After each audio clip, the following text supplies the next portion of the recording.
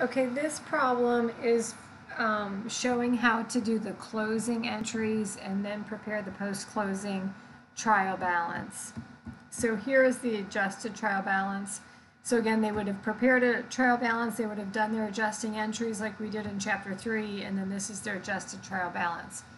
And if there was any corrections, those would have been made as well. So then now we come in and they would like us to close out this account as of the June 30th, 2022.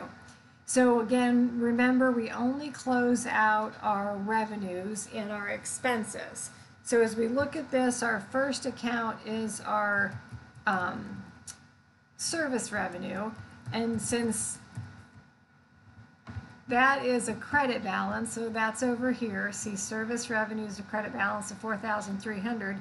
To close it out or to make it go zero, I'm going to have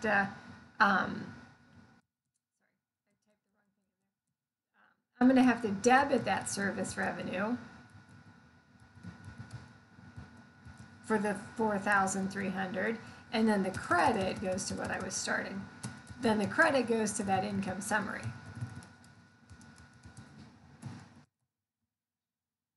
Then we've zeroed the service revenue out and we've put it into this temporary account called income summary. And then we're going to do the same thing with all these expenses, except for those are debit balances. So to zero those out, we're going to have to credit them. So our debit will go to the income summary, and I'm going to leave my amount blank for now. I'll come back to that. So I'm going to I'm going to credit salaries and wages expense.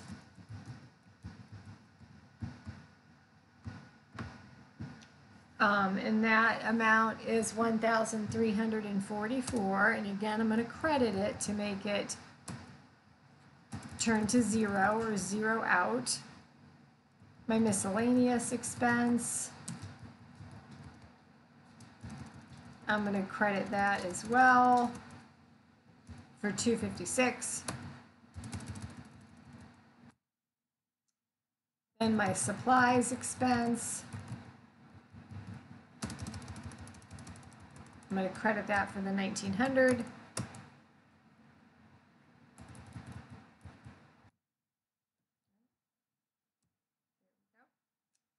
And then the salaries and wages payable is a liability, so that's okay. So we just wanted to zero out the income and then the expenses. So then if I come back up here, now my total of my expenses are, I don't have a let me bring up a calculator real quick, see if I can scoochie it over here. No, okay.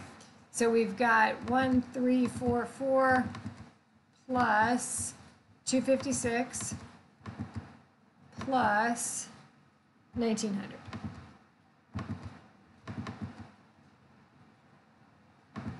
So that's $3,500 as our expenses.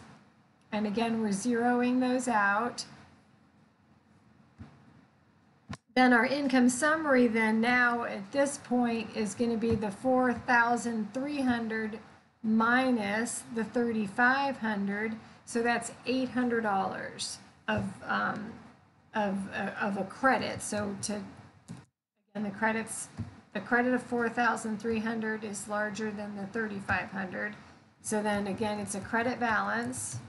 So now we're going to debit that to zero that out, because that too is just a temporary account. And then we're going to credit our retained earnings. Now the other account that is temporary and that we zero out is dividends. So if we come back over here, our dividends paid are $628. So then we are that's a debit, we need to credit it. It comes out of our retained earnings, or we close it out of our retained earnings. It initially came out of cash. When they initially paid it, they would have credited cash and debited dividends. Now that we're closing those out, because it's a temporary account for the year, we're going to credit our dividends of $628 and then debit our retained earnings. All right, so then slide this down here. Okay, then we'll come up and we'll prepare a post-closing trial balance.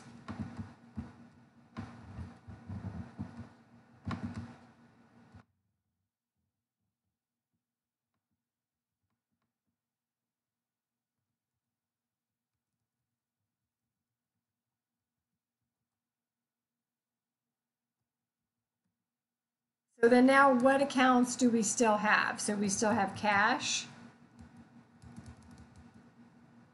for 3712.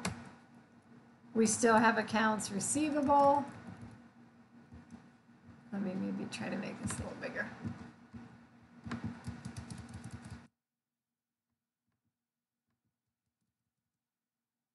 Our accounts receivable are 3904. And I guess let me go back up here too and make put in my debit and my credit column, so we're not as good as the worksheet, but at least we're going to get them lined up. Okay. Then our supplies are 480. Our accounts payable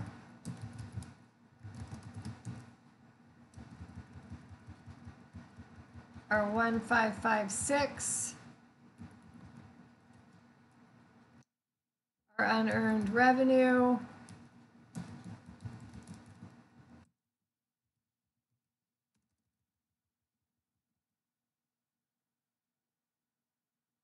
160. And then now our retained earnings. Remember, though, look over at our closing entry. So if our retained earnings started at 1,006, sorry, let me bring this up again. Our retained earnings started at 1,760. Then we added to it this $800 of net income.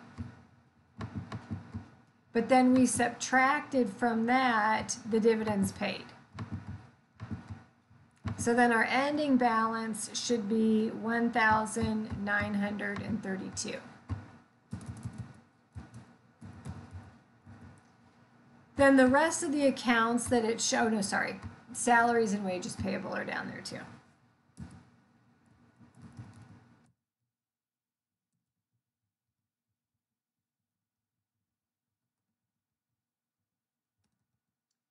Those are 448.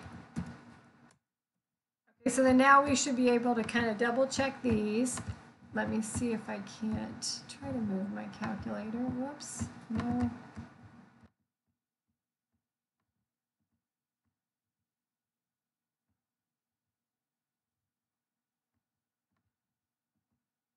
I don't know why it doesn't let me move this calculator, darn it. Right, or here, I can move the box. Move that up there. Okay, so then we'll take our 3712 plus the 3904 plus 480. And those are our debits, so I'll push equals. That's 8,096 in debits. And then if we subtract out our credits,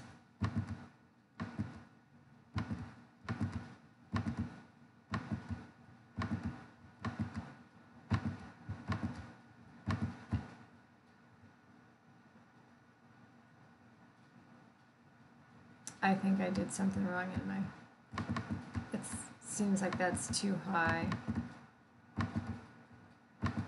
Oh, I see what I'm doing. All right, let me clear these out.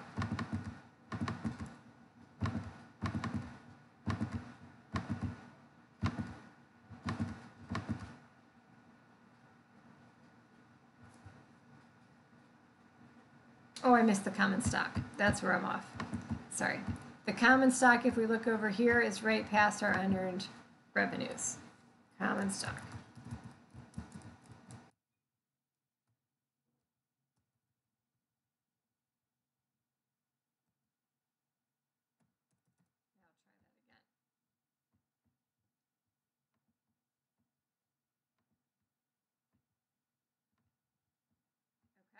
So 3712 plus 3904 plus 480.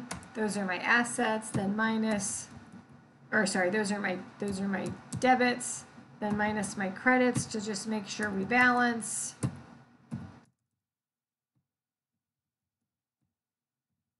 And we do. So then our debits equal our credits, and then that is our post-closing trial balance.